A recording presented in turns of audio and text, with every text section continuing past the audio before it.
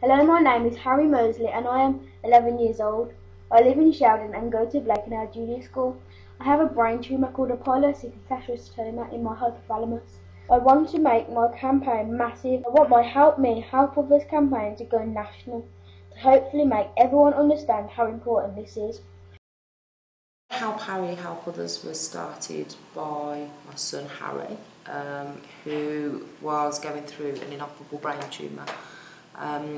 And basically just because of a friendship that blossomed, a guy that he met at hospital, Robert Harley, that Harry became quite close to, used to phone him all the time and they'd give each other updates on how they were doing. And he heard Robert had got poorly, insisted on going to see him.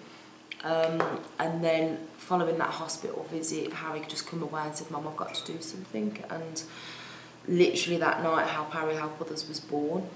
Yeah, that's where the timeline starts. That's when Harry came up with his idea, and as I talked earlier, that's his friend Robert. People assumed that he was a child, but he was actually a 55-year-old man. Yeah, and just from one bracelet, all that Harry's achieved. Yeah, he raised, a lot of people assume that Harry was just about making bracelets, but, through the bracelets he raised £750,000 in the last 2 years of his life. That rose to £1.2 million following his passing. And, not only did he do that, but he also used to often do, a lot of talks to in school assemblies. He'd, at the age of 9, he'd be talking to other kids his own age, delivering assemblies. He spoke at the House of Commons, he spoke to the England Footballers Federation, always in London, and anywhere where Harry could make a difference, or from his story making a difference, he would happily, turn up.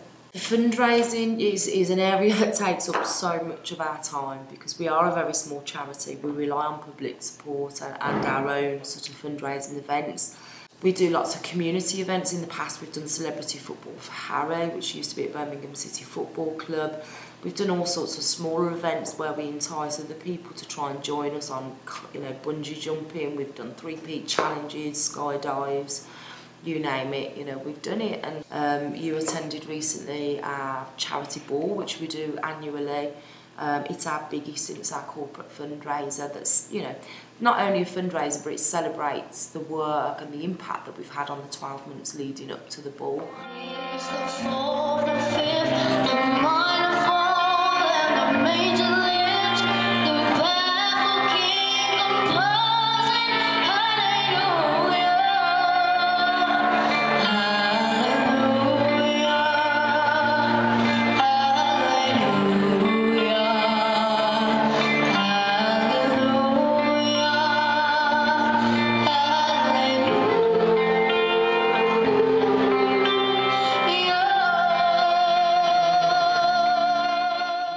So we are sat in the meeting room at the moment, and it's our education centre of our Drop-in Cancer Support Centre.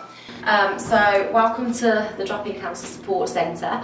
This is the reception where we meet and greet all of our clients, and I'll show you all the services that we offer.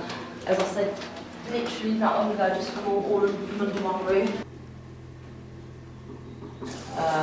Because the idea of the centre is that everything is accessible to patients and their families and their friends. So this room, which is sponsored by the National Lottery and also our friends at Tesco's, is our new education centre. So here we do support groups, information workshops. Will any other charity have this space for free if they want to run something? And also in June we have our Help Harry. We're starting our first Wellbeing Cancer Academy, which is an 8-week programme that will educate.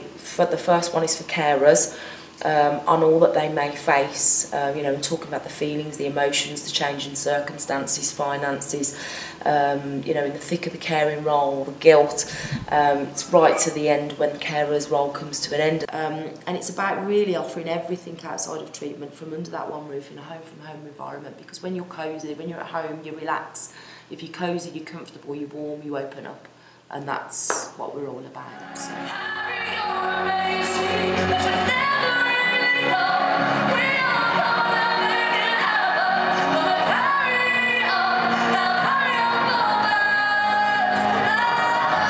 just want to say a big thank you to everyone for all your lovely messages, and I want to leave you with a massive mwah.